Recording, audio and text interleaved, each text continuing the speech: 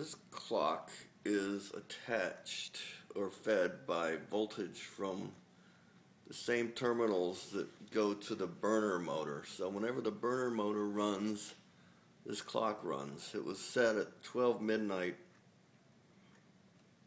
last night to 12 o'clock midnight, also on this clock. Over here we have a multiple day programmable thermostat, 7-day programmable thermostat with 4 settings per day.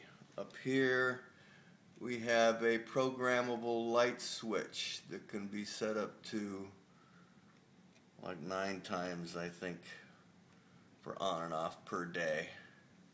It's sitting over the emergency shutoff switch.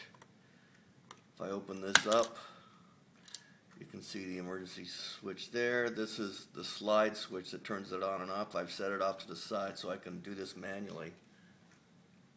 You can hear the burner running in the background. Now if I shut this off, it'll turn off the burner and the clock will stop. And it did.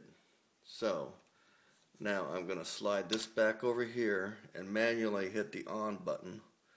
Otherwise it would normally just go on at a certain time.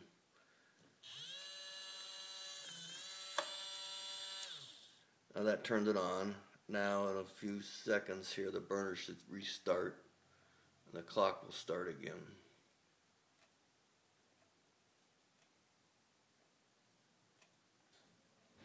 There it goes.